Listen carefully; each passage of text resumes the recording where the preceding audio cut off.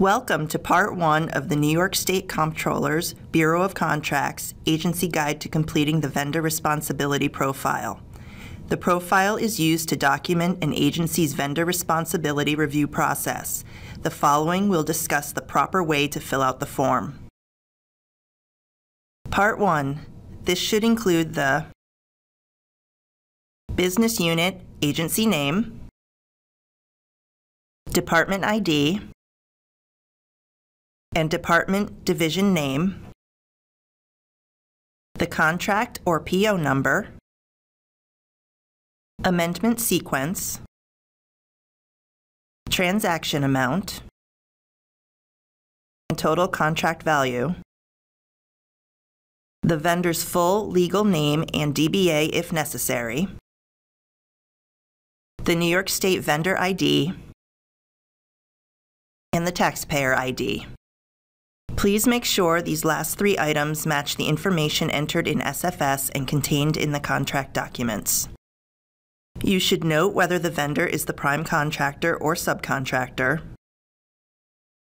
and provide a description of the intent of the contract. The name, phone number, and email of the agency contact is necessary in case OSC has any questions. It is also a good idea to include an alternate contact just in case. Please make sure this information is up to date. If the vendor discloses any issues or you find issues on your own, the yes box should be checked.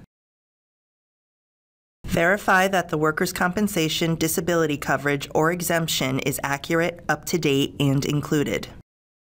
In Part 2 of the profile, provide the certified date for the vendor responsibility questionnaire that has been reviewed. If the vendor used paper, include a copy. A description of your VR review process must also be included. More detail will be provided regarding this in Part 2 of this e-learning module. When you have completed your VR review, fill out Part 3. Check the appropriate determination, sign, and date it. Make sure that the review date is current. If it's older than 90 days from OSC receipt, it may not be considered current. Make sure the person signing the profile is an authorized signer for your agency. This also applies to electronic signatures. When would you check the non-responsible box? When you actually deem a vendor non-responsible after performing your due diligence. Normally, when you find a vendor non-responsible, you award to the next lowest or ranked bidder. You then send both vendors' profiles in the procurement record documents to OSC for review and approval. This concludes Part 1 of the Bureau of Contracts Agency Guide to Filling Out the Vendor Responsibility Profile.